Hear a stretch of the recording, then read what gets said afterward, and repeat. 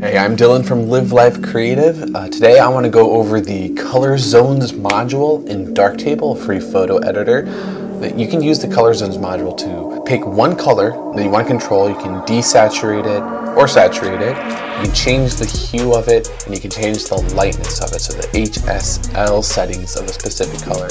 Now this is really useful if you have a certain color palette you're going for in a photo and you only want to have certain colors in there, like maybe you just need to simplify colors so that there's less distraction and things like that.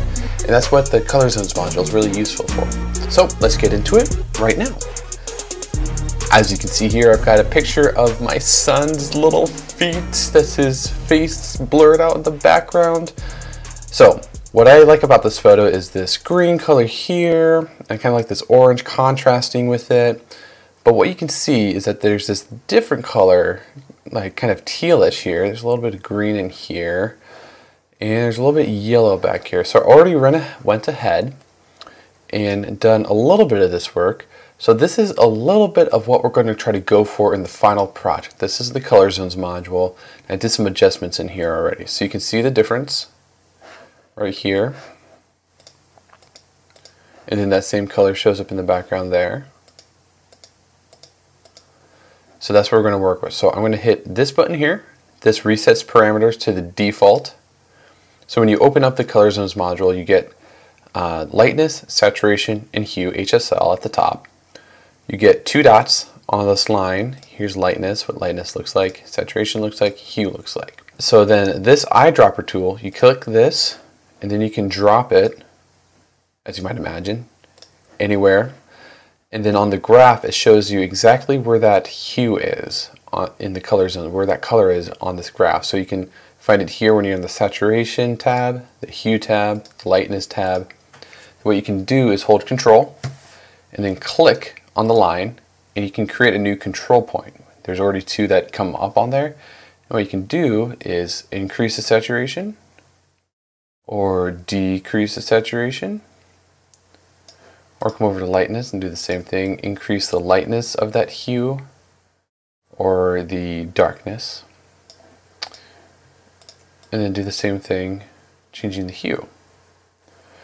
So now you can see one of the bummer things about this, if I come over to lightness, this line represents how much it's affecting all the other colors around it. So all the way almost to orange, it's increasing the, well, almost yellow, it's increasing the lightness. And then beyond this control point, it's making these other colors darker. If you look at the photo, you can see the swaddle blanket, like that's all increasing. Like we don't want all that much to be controlled. We just want this specific color to be affected. So I'm going to hit default again. Let's come over to saturation. So what you could do, one solution, is to drop your eyedropper wherever you want it, click a control point, and then do two more points on either side. Now let's see. Now when you increase the saturation, it's still affecting colors to the left and to the right a little bit. So what can we do about that? We can bring up the eyedropper, do control point, and then do two control points on either side. Now when you increase, it'll affect colors a little bit to either side, but you can drag those in. And now you're dealing strictly with that one color that you want to work with, right? But man, creating 5 control points and then managing them around like that, that's kind of annoying, right? So that's where this second eyedropper tool comes in. Create a curve based on an area from the image, drag to create a flat curve, control drag to create a positive curve, shift drag to create a negative curve. Okay, so just click this and we get this big box around the entire photo. So what this does is gives you 5 control points containing all the colors that are represented in that photo. So since we've got colors all the way from like the orange of his skin to the green, we've got like blue colors in there, all kinds of colors, it's going to create 5 control points centered on whatever color is most prominent. And these colors are like all the way across the board because we're getting every color across. So instead of putting the entire photo inside that box, we're just going to click and drag and put that box just on the color that we want to work with. So now our 5 control points, 1, 2, 3, 4, and 5. These are 5 control points, and the center control point is just this color here. So 1, 2, 3. So it's a quicker way to create control points, those 5 control points that will let you work with just the color that you want to work with. So we drag this all the way down. This gets more desaturated. So one of the issues is that sometimes these control points are so close together, they don't actually contain the entire color that you want to work with. Sometimes you do gotta make them a little bit more broad. Pull them left and right a little bit. So now you can see our color is almost completely isolated. We've got a little bit of blue tealish here.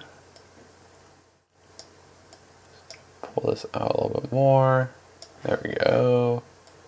This way a little bit more. So now we can control just the hue, saturation, and luminance, lightness of just that.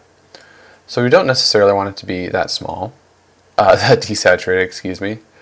I want to get this color to roughly match this green in his blanket. So we're going to leave that saturation there. The big deal is going to be matching the hue, the color of this.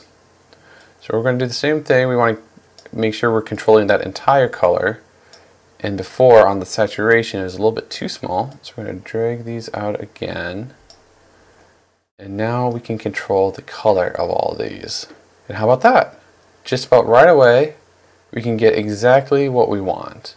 Maybe we can zoom in. So it's a little bit too blue, so keep dragging it down towards yellow. Actually, I think dragging it all the way down is exactly what I needed to do. It's a little bit darker, you know, than this. I mean, this blanket's in the light, so obviously this green is going to be a bit lighter. But, you know, I bet we can manage that a little bit. So click that again. That brings up our little box, our 5 control points. And as we know from before, we want to drag these out a little bit to capture a wider range of color. And just drag that up a little bit. There you go. That's a pretty fair match. So now if we turn this off, you can see even in the background there's a little bit of that sort of bluish tealish. And that's also being changed as well.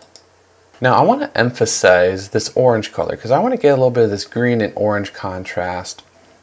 So I'm going to see what I can do to make this orange pop a little bit more. So let's come over maybe over here. Let's come over to saturation. Let's grab this big eyedropper again. And let's click and drag it. So now we got that orange there. And we can turn this off so it's not distracting. And let's grab that middle control point that it created and then just drag it all the way up. Now you can see it's not really doing a whole lot with that orange. You know, it's desaturating it some. So what I'm guessing that again, the 5 control points are a little too narrow for what we really want to do. So there we go. That's a little bit better. So that's definitely emphasizing the orange more here in these dots. But I mean, holy cow, look at his face. What's going on with his face? It's going crazy. So obviously you don't want that to be so orangey. So what you can do is actually create a mask, and masking is a whole nother topic. But what you can do is create a drawn mask. Click on that button. Click on the paintbrush. So it's going to give you a big brush, and if you scroll up, you can make it smaller. If you hold shift and scroll up, it makes the center smaller, but the dotted line around it, that controls the feathering, how it's going to go from 100 opacity at the middle to 0 opacity and a fade and a gradient. So I actually just want it to not do a whole lot of fading, and we're just going to paint over his face a little bit. The mask that I just painted on, is affecting only his face and not the dots at all. So what we want to do is reverse that. So this button here, it toggles the polarity.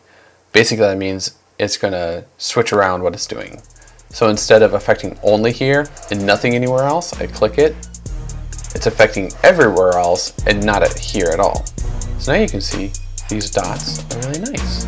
So that is how you can use the Color Zones module to change up your colors, modify them, control where they affect in the photo, where they don't affect using masks a little bit. There's so much you can do with masks. It is amazing, an amazing tool. This is really helpful if you're doing stuff like maybe with Christmas photos and you want green and red to really be emphasized, and somebody's wearing a shirt that's like orange or something in a Christmas photo, and you want to change that orange shirt to a red shirt to match the Christmas theme, or stuff like that. Anything you can think of, it's really nice that way. Hope you enjoyed it. Use the Color Zones tool to your imagination's content. And if you found this video useful, please hit like and subscribe to my channel. I'm going to be doing more darktable tutorials. So I'm Dylan from Live Life Creative. Thanks for watching this video today, and have a good rest of your day.